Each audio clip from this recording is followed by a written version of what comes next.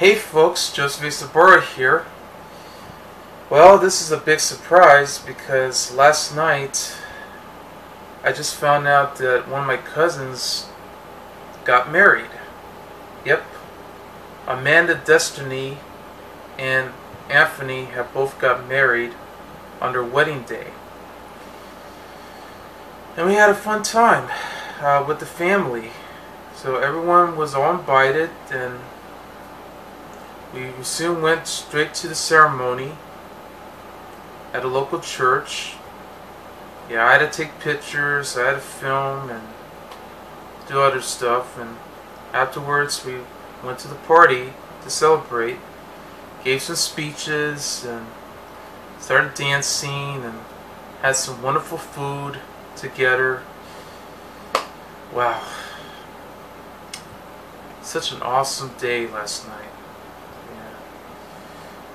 On the side of the fact that we had an earthquake happening in California on the 4th of July weekend, yeah, even though I was watching Stranger Things, season 3, yeah, on Netflix, and that was just, well, at least Stranger Things turned out to be amazing that season, so already seeing the first 2 seasons, which I now own on Blu-ray and DVD. Yeah, fans are going great. Well, anyway, as a tribute to Amanda and Anthony's wedding that they had, that they're now simply together as a couple, I decided to review a wedding special from Charlie Brown, Snoopy, and the rest of the Peanuts gang, simply called Snoopy's Getting Married, Charlie Brown. Yet this is where Snoopy, Charlie Brown's dog, had just met, after all this time, his love interest, a lovely, beautiful poodle, and after being so smitten that he decided to get married. And he wants to invite everyone to join in, including his best beagle, Spike, Snoopy's brother. Now this is really interesting too, because this beautiful poodle didn't actually have a name. In the comic strips, he was known simply as the Beach Beagle, because I think Snoopy actually met her at the beach. But the first time we got to see her televised was on Life as a Circus, Charlie Brown. I haven't reviewed that one yet, but someday I will.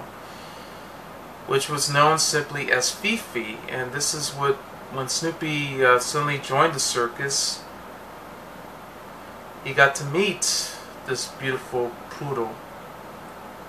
And this is where he became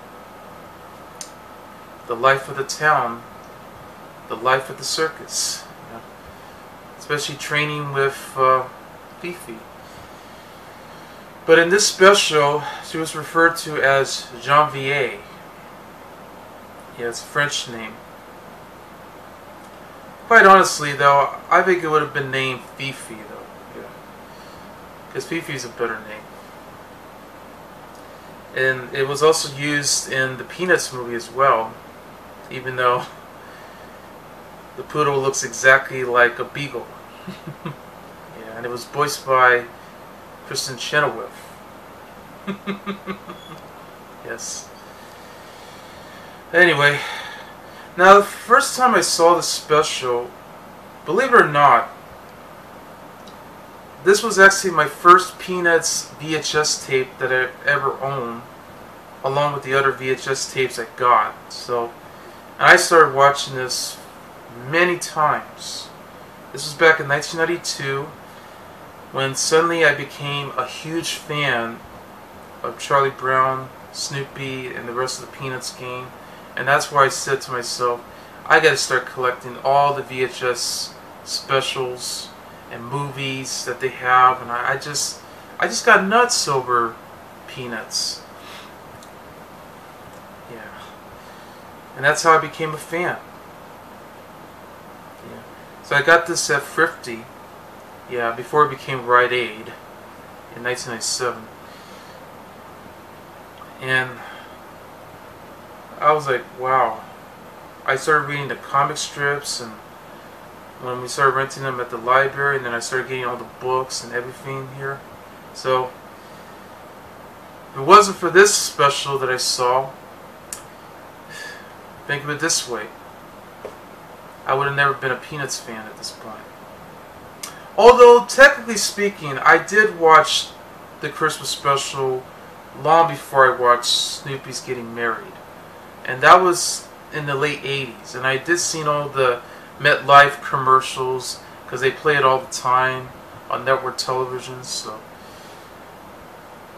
even I already knew about the rest. And so is Knott's Berry Farm commercials. So, and even then, I already knew that my mom was also a big fan of it as well. Yeah, because she was the one that had the astronaut Snoopy. And she started collecting some of that too.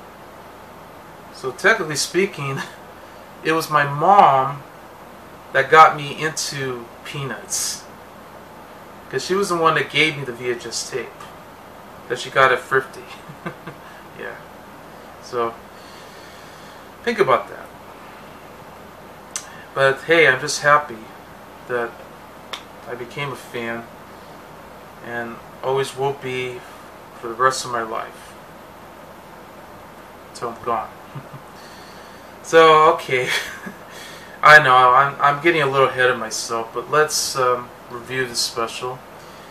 It stars Brad Johnson as Charlie Brown, Stacy Ferguson, aka Fergie, as Sally Brown. She also did the voice of Violet as well.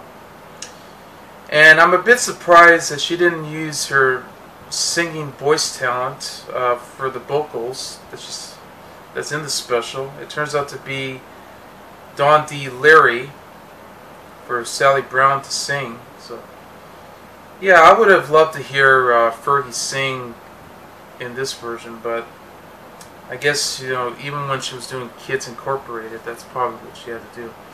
Okay. Anyway, Gini Holtzman as Peppermint Patty, Keri Houlihan as Marcy, Heather Stoneman as Lucy Van Pelt, Jeremy Schoenberg as Linus Van Pelt, Denny Colby as Schroeder, Kyle Steven as Pigpen and Franklin, and Bill Meléndez as Snoopy, Spike, and Woodstock, as well as Woodstock's friends and all the rest of the birds. Okay. It's created and written by Charles M. Schulz, and it's directed by Bill Meléndez. The special begins when Charlie Brown receives a call from Peppermint Patty and decides to invite Snoopy to guard her house because her dad's out of town, and she's afraid that having to stay alone will make things worse because she was afraid that she's going to get robbed at her house. So that way, when Snoopy guards her house, Charlie Brown decided to bring him a weapon to protect himself, and that happens to be a hockey stick. So once he came over, he decided to mind his own business by sewing and just making sure that under Pepper Patty's protection that he'll be able to stop the robber. But at that point on, he started hearing some eerie sounds. He even spotted an owl passing by, and then he went straight into the bush where he began to spot two large eyes peeking in, and he screamed as loud as he can and ran off. So Pepper Patty just found out that he ran away as fast as he can and decided to call Charlie Brown to take his place as a watchdog. Now this is kind of silly because he's only human. So why couldn't Pepper Patty just give him some real food and try to have him stand in like he's a guard. Okay, I mean, yeah, Pepper and Patty's not that smart. Anyway, because that's when he started to give Charlie Brown the collar, and just when he was so hungry, because he was so tired too, and he just got up, receiving a call from her. Pepper and Patty just gave Charlie Brown a bone, yeah, a dog bone. I mean, come on, give him some real food, for crying out loud. So he had to sit on the porch and started howling like a dog, and this is where he shouts, 1 o'clock and all is well. Actually, all is not well. What am I doing out here at 1 o'clock in the morning? I'm not a watchdog. What am I doing here? What happened to the real watchdog? What is the purpose of life? And Pepper and Patty said while she was asleep, knock it off, Chuck. I need my beauty sleep. Soon afterwards, Snoopy returns and revealed that these eyes in the bushes actually belonged to a beautiful dog, a poodle, named Genevieve. That turns out to be Snoopy's love interest and becomes her fiancée. Even though he written this letter for his brother Spike, which lives all the way in Needles, California, which is a desert, he actually has his own cactus house to live by. And this is where he's going to receive the letter. So Snoopy announced that he's going to get married to Genevieve, which comes to a great shock for Charlie Brown, as well as Linus, Sally, Woodstock, and all the rest of the entire gang and friends. So that's when Snoopy wants Spike to be his best beagle, best man at his wedding, but resulting to him was to travel all the way from his hometown, Needles, to Charlie Brown's hometown, at his house, but he needed the money to get there through the bus fare. He decided to enter a dog race in order for him to win a prize. So he was doing his best to be able to make it, actually grabbing the rabbits, but he would soon be disqualified because he's not a greyhound. He's an ordinary beagle. Spike decided to find another job to work at, so hoping he'll be able to earn more money to be on his way. And he did, even though it was so dangerous that he had to, and so hard that he had to put up with. So apparently he did took money for the bus fare, but he decided that since that's not working out, he decided to go travel, started running around, through the rain, everywhere, for a sunny day, at the desert, and then he decided to take a train, hoping that this will make it through there. But he wants up at a garbage truck when he finally made it to Charlie Brown's house, where Snoopy is. Well, of course, Lucy came along and tried to find out why both Charlie Brown and Snoopy are nervous. Linus is preparing, along with the rest of the gang, for the wedding that they're going to serve straight at Charlie Brown's house through the fields. So that's where we got Linus begin to become his sort of his reverend right there, trying to give some speech and be able to join in with the bride and groom, while Lucy is making the salads along with Pepper and Patty and Marcy to bring in the wedding cake and all the rest of the food around to serve, for the main course. And all the girls and boys just joining in, hoping for the best wedding that they're going to ever have. So meanwhile, Charlie Brown decided to take Snoopy shopping, and just to find a tuxedo for him, along with Charlie Brown and Spike and all the rest, so they'll be able to look formal and casual. Which is very funny too, because when he went inside to grab the tuxedo, at first the owner decided to give him the suit for him, but it was too big. And then he gave a woman's suit.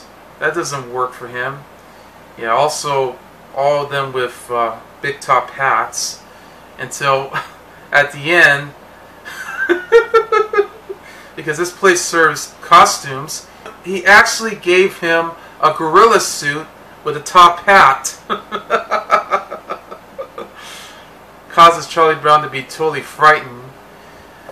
So this is where, he got so mad that Snoopy demanded him to give him the right suit. So he did. So he got the right suits, the right t-shirt with the tie, the black jacket, and the top hat to go with the cane, and there you go. The perfect suit for him for his wedding. And they all got the clothes, and they also had to have Snoopy hired all of Woodstock's friends to actually paint his entire doghouse.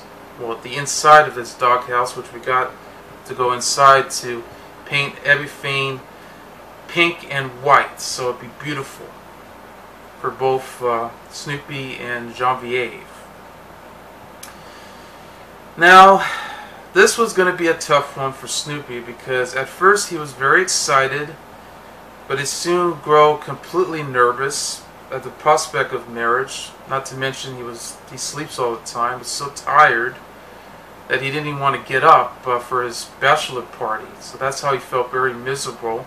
You can see a tear coming directly from his eye just when Charlie Brown was about to bring Snoopy inside his house. Yeah, because with the boys, Schroeder, Linus, Franklin, Pickpan, and all the rest. So this was going to be Snoopy's bachelor party. They were actually having some root beer, and Schroeder was about to bring his mother's slipper, so that way, the groom is going to drink some root beer straight out of the slipper. Yeah, because you know how they do it. Meanwhile, the girls, which is Pepper, Patty, Marcy, Sally, Lucy, all the rest, where they're about to play a game where Genevieve decided to hold all the dog bones, having old, new, borrowed, and blue. Yeah. So now, when we're finally getting ready for the wedding, on this particular wedding day, Snoopy was already feeling very nervous already, as it is. He was tired. He's still sleeping. Charlie Brown was about to wake him up, just give him some breakfast, hoping that this will be the big day for him, but he said he just can't go through with it. He feels like everything was too much. He felt too young for this. But Charlie Brown decided to force him out of his doghouse to get ready.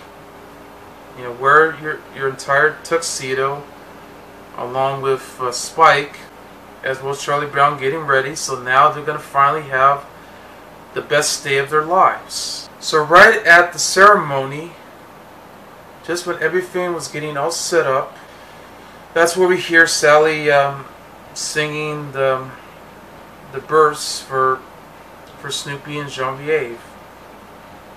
However, this is where we begin to find out that the bride was late. So everyone began to get completely anxious about this. So Charlie Brown gets upset, tells Spike to find out what's going on. But soon afterwards, Lucy came and started to give the good news and the bad news. Which the good news was that they had a great wedding party already. So everything was all set up, everything was going perfect. But then the bad news was that the bride-to-be had just ran off with the golden retriever. Yeah. Because we learned that this poodle is a cheater. So whatever he sees, whatever she sees, whatever dog that she wants to be with, it turns out to be someone else. Yeah. Just your typical dog that just loves to cheat. So the wedding was off. Everyone else was like saying about, what about this, what about that, and it was a big shock. So now Snoopy just couldn't believe it that she ran off. So now he decided to take the salad and the wedding cake and decided to just eat on his own with Woodstock, and that's what he did. So he feels like, you know, he just lightened up as the remaining of a bachelor and just, well, I guess this is the best he could do. So then Spike returns home to his residence, you know, just suddenly going back to his house, the giant cactus that he lives in, and decided to enjoy himself with half of the wedding cake that he saved inside the bag. So yeah, it wasn't the perfect ending for it, but in the end, well, that's life. Okay. But it's a very good special. I really loved it. I mean, at least we get to see what Snoopy's been going through, even though he really loves the girl of his dreams. But in the end, you know, he becomes completely nervous about this, hoping what the wedding's going to turn out. I mean, who knows what's going to happen next, and, well, it was going to happen anyway. Now, I know throughout all the letters that he had to written by Spike, which Charlie Brown had to read all of them, and this is where he became shocked about this, because he was afraid what was going to happen. You know, I mean, is Snoopy and Genevieve going to move away, or they're going to start living together inside his doghouse? Well, that's the whole decision they have to go for. Now, I find it really interesting, too, to see all the flashbacks, you know, when he was writing the letter to Spike, was we see Snoopy and Genevieve, you know, going around on a boat ride, and then they went to see a movie, which turned out to be Citizen Kane. Yes, which is regarded as, to others, including film buffs, that it's the greatest movie ever made. And yes, even Genevieve thinks so too. That's interesting. Now, I know this was 1985, but even by then, Citizen Kane was already playing on TV and also on home video too. So it's almost like if Citizen Kane had a re-release or something. Yeah. But they did have a re-release in 1991 for its, I believe its 50th anniversary at the time. Yeah. And I love Citizen Kane too. I mean, granted, I mean, it's a statement for others to say it's the greatest movie of all time. And I know that there are people who say it's overrated, but I just think it's a good movie for all its levels. There's several issues with the film too, but whatever. It's my opinion. But I love the movie too. Okay, well, let's get back to this review. Anyway, this was, after all these years, it was always great to see Spike, you know, Snoopy's brother in the special, even though the first time we did saw Spike, I would say it was on the Charlie Brown and Snoopy show. Yeah, where we get to see Spike visiting from Needles, California, and this is where Lucy wanted to train the Spike because, you know, he was completely skinny, so he wants to have him gain more weight enough to attack the cat next door. Remember? But Spike got so scared that he lost all that weight. So, okay. Now I find it interesting because in the strips we found out that Genevieve was never seen, but we did learn that she ran off with Spike, and then later a coyote instead of a golden retriever. So we learned that, yeah, she was a cheater, right? Yeah, hard to believe.